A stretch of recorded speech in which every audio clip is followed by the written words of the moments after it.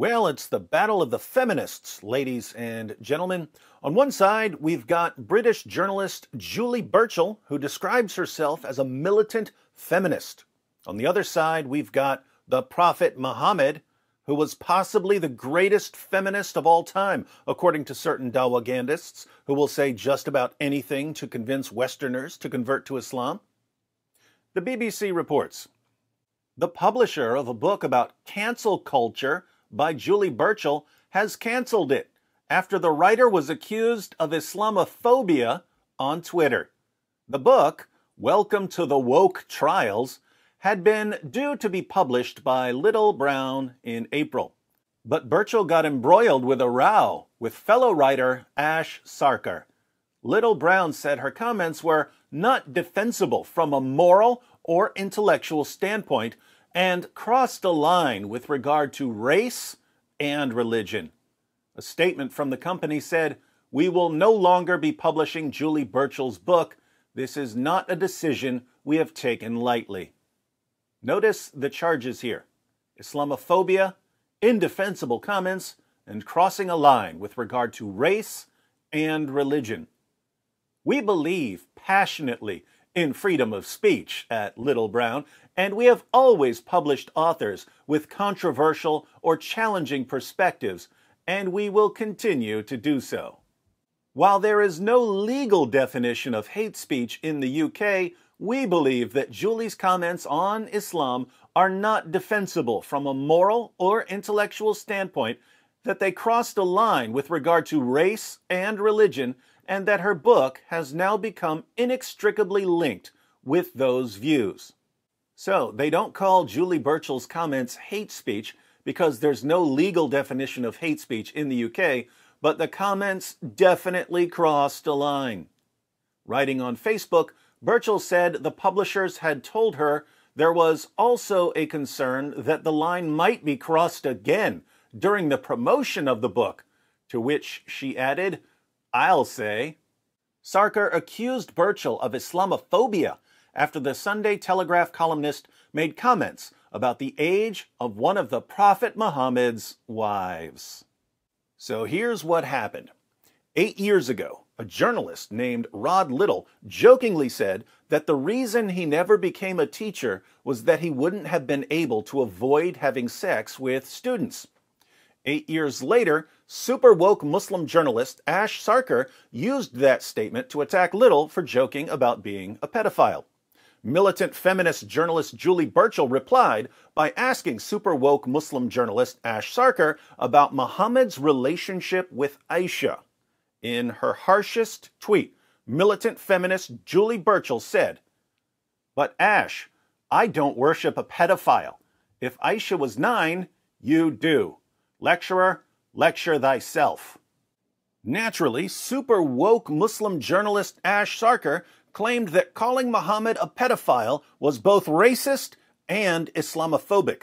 Militant feminist journalist Julie Burchill's publisher agreed, and her book on cancel culture was, well, canceled for calling Muhammad a pedophile.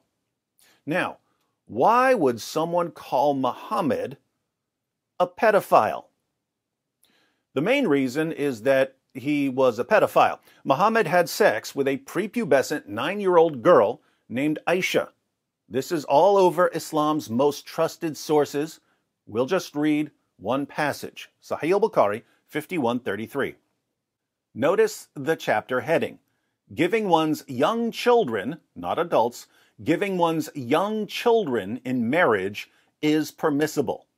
Why? By virtue of the statement of Allah, and for those who have no monthly courses, no monthly period, i.e. they are still immature. That's Surah 65, verse 4 of the Quran.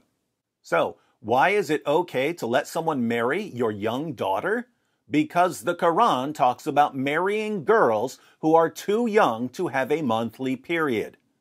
And the iddah is the waiting period to divorce your wife if you've already had sex with her. And the iddah for the girl before puberty is 3 months in the above verse of the Quran. So, the Quran is laying down rules for divorcing prepubescent girls after having sex with them. And now, to illustrate the Quran's claim that marrying and having sex with a prepubescent girl is perfectly acceptable, Bukhari presents this hadith. Narrated Aisha that the Prophet wrote the marriage contract with her when she was 6 years old, and he consummated his marriage when she was 9 years old, and then she remained with him for 9 years, i.e., till his death. There are, of course, some other reasons someone might call Muhammad a pedophile. He used to suck on the tongues of little boys, and he once proposed marriage to a baby, but let's stick with his marriage to a prepubescent girl. Should you call Muhammad a pedophile simply because he was a pedophile? I would say that's entirely up to you. If you don't want to offend Muslims, you don't have to offend Muslims. You can be polite and not tell them that their fake prophet was a pedophile. But if you're bothered by the fact that a man who's been put forward as a beautiful pattern of conduct by the Quran climbed on top of a prepubescent 9-year-old girl and put his 53-year-old penis inside her, and you want to call him a pedophile, that's also up to you. Should someone be canceled and be forever labeled a racist and an Islamophobe for calling Muhammad a pedophile? That's just silly and idiotic. Does Muhammad get a free pass on immoral behavior simply because lots of people love him? Imagine this scenario. Suppose Donald Trump next week gets caught secretly marrying a 9-year-old girl.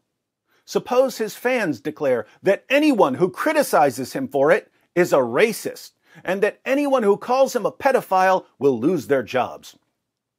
Anyone can understand how absolutely insane that would be. But somehow, we're supposed to mindlessly accept the idea that the only possible reason for calling Muhammad a pedophile is racism. By the way, what race are people attacking when they call Muhammad a pedophile? His companions testified that he was white with an elegant face. They referred to him as this white man and drew attention to his white complexion. They wanted us to know about the whiteness of his shins, and the whiteness of his thigh, and the whiteness of his leg, and the whiteness of his stomach, and the whiteness of his forearms, and the whiteness of his cheeks, and the whiteness of his armpits. Muhammad was whiter than an albino in a snowstorm. Should we therefore conclude that anyone who has a problem with a 53-year-old man spreading the legs of a prepubescent 9-year-old girl must hate white people? Why was race even brought into this? Easy. It's a simple way to manipulate morons. Does someone like super woke Muslim journalist Ash Sarkar really want to explain why she believes it was perfectly acceptable for her prophet to have sex with a little girl? No. But how can she avoid it since she's the one who brought up pedophilia and she's been called out for hypocrisy? No problem. She can just start whining about Islamophobia and racism, and she knows that the world will rush to defend her and her prophet. There's one thing I want to point out in all of this. Think about how many different people and groups from completely different backgrounds have the exact same agenda here. The Charlie Hebdo massacre and all the related attacks. What was the goal? The goal was to control what people can say about Muhammad. A Twitter mob gets a woman's book canceled for calling Muhammad a pedophile. What's the goal? The goal is controlling what people can say about Muhammad. On October 31st, I posted a video titled Islam's Free Speech Hypocrisy. Muslim leaders from around the world were claiming that any speech that offends Muslims should be banned. I replied that there's offensive speech in the Quran, and that if governments are going to ban offensive speech, they would need to ban the Quran as well. I pointed out that it's simply hypocritical to say, ban speech that offends me, but if my speech offends you, too bad. YouTube blocked my video and gave me a strike for hate speech. The YouTube Trust and Safety Team declared that it's hate speech to point out this hypocrisy. That's very similar to what just happened to Julie Burchill. A Muslim woman was complaining about a man's comment about sex with students. Burchill pointed out that Muhammad had sex with a 9-year-old girl. Now her book on cancel culture has been canceled, just as my video on Islam's free speech hypocrisy was banned as hate speech. Islamic terrorists who slaughter people over cartoons, the trust and safety teams of all of the major social media platforms, tons of politicians, tons of journalists, tons of educators, tons of entertainers, they're all on the same side here. They have different methods of reaching their common goal, but their goal is exactly the same. They all agree that critics of Muhammad must be silenced. If you believe that you should criticize Muhammad, or at least that you should be allowed to criticize Muhammad, there is a massive alliance organizing itself against you right now. It's an alliance of tech giants and terrorists, journalists and jihadis, lawmakers and suicide bombers, educators and people who literally behead educators. They all agree that you need to keep your mouth shut about Muhammad unless you're praising him. If I were you, I might be thinking about forming a counter-alliance, an alliance of people who say, whatever else we may disagree on, we all agree that we do not want to have our rights under the control of an illiterate 7th century Arabian caravan robber and pedophile.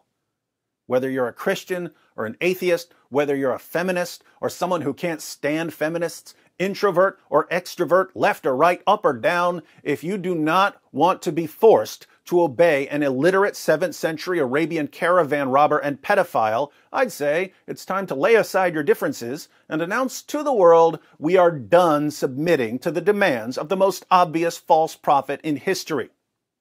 And if it hurts your feelings that we're done submitting to the demands of the most obvious false prophet in history, then prepare to have your feelings hurt. And hurt some more, and hurt again, until you stop trying to control us.